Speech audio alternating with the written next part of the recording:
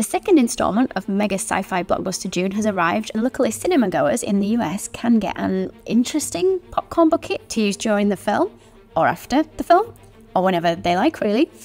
No, you stop it. Let's create a bit for the top. I think we're going to roll a piece so that we can cut out these little teeth bits. If they're called teeth, I'm not fully sure what they are.